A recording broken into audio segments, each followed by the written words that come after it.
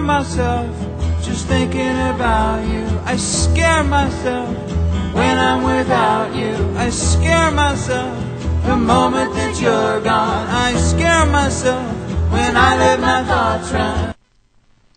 A guy named Burton Malkiel came up with an idea of a drunk in an open field at night during a new moon. Each step was random and independent from the one before. And the analogy has been applied to that of the stock market, wherein that each subsequent day price is a function of the next day's news, which is substantially random. And studies, especially Jensen's study and a whole bunch of others, including my own, repeatedly demonstrate that that is true.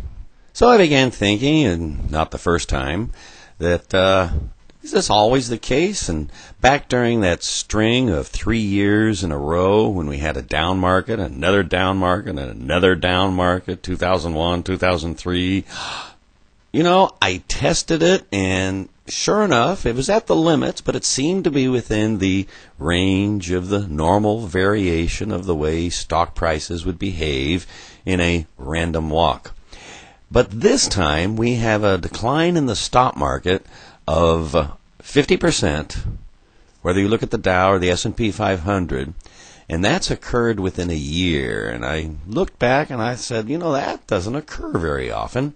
So I thought, let's hold this to a good statistical test.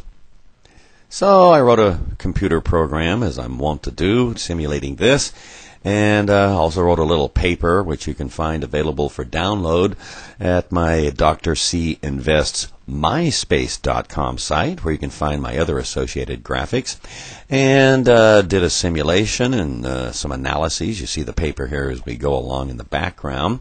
And the first part of it starts off with each price is the result of the previous price times 1 plus the rate of return, which is on especially a daily basis, normally distributed. It might have a positive mean.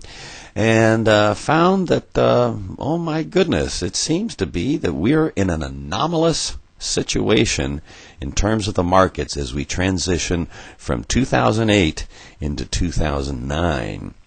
And if you look at these distributions as we get into a yearly basis, the statisticians among you will note that they start to be non-symmetric, which is to be expected given that prices can never go below zero, which is to say the returns can never go below minus 100%.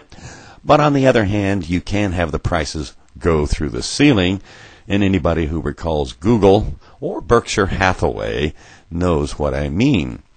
Well, in terms of doing a simulation, I ran them with various daily distributions, 1 almost up to 2% and 0.1% daily increments.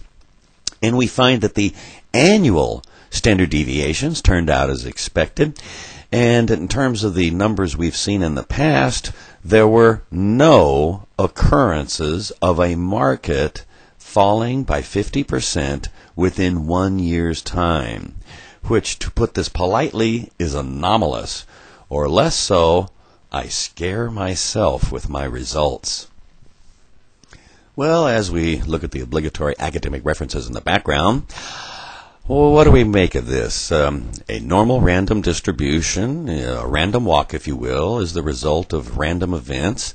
And I think you will admit that what we've gone through in the last year, and I do invite you to see my commentary on the 2008 financial crisis elsewhere, that we should not be surprised that this is a new world.